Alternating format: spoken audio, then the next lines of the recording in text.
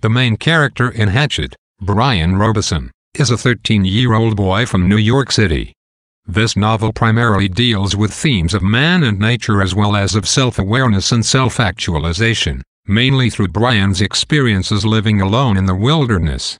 Therefore, he is essentially the only principal character. Brian's parents have just recently divorced, and this conflict between them has deeply affected Brian and his sense of stability. His sense of self has been disrupted by his parents' split, and he bears the burden of the secret, that is, the knowledge that his mother is having an affair with another man. Brian is an exceptionally dynamic character. While he demonstrates vulnerability, frustration, and anger at the beginning of the novel, his experiences in the North Woods of Canada alter his perspective forever. He learns lessons and adopts qualities that are relevant not only to wilderness survival but also to life as a whole. Patience, observation, and appreciation for the natural world, and a newfound connection between mind and body all contribute to Brian's character development and to his emerging manhood.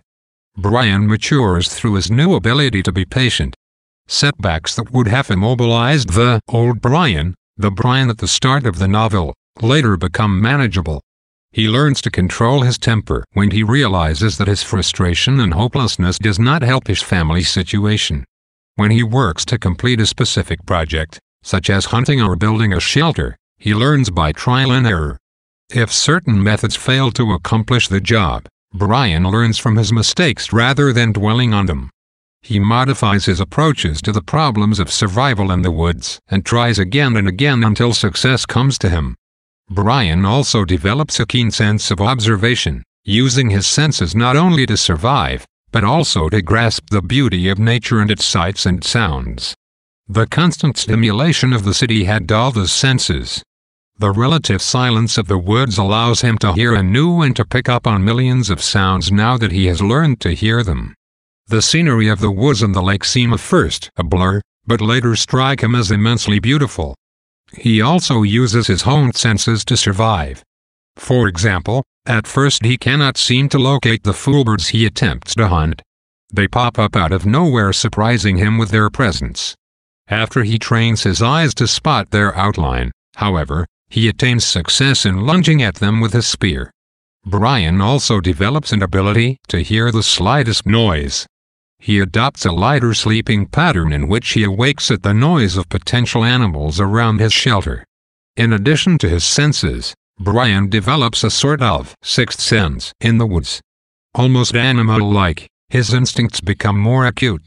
There are many instances in the book where he senses danger before it arrives. Brian also develops a new appreciation for the natural world and the self-sufficiency that is necessary when the conveniences of the urban environment are far off. He respects the animals that share the woods with him, and begins to regard himself as simply another creature of nature striving to survive.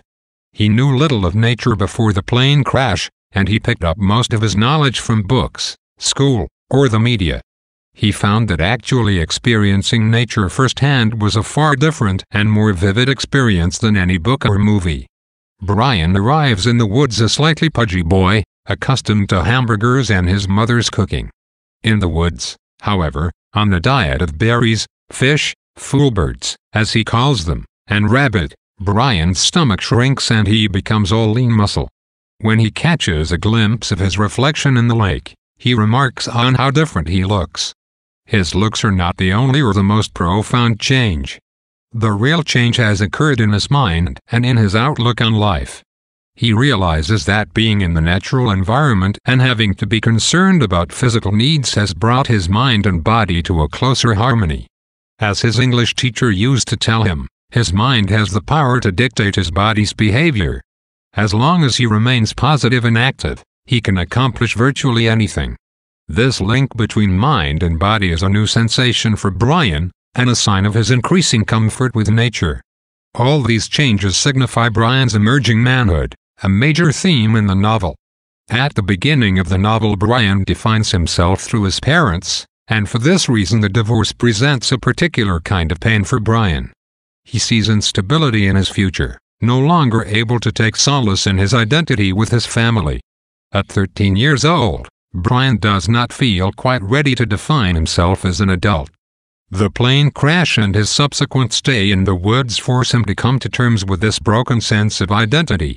The challenge of survival alone in the woods leaves Brian with a choice: grow up and be tough, or die. Brian accepts the challenge and emerges from it having experienced the responsibilities and pressures of adulthood.